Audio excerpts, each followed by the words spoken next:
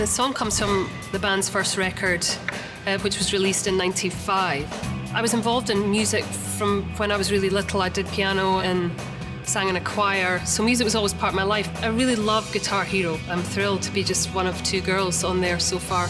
They did a scan of my face, and then I had to put on this weird suit, and it was super freaky.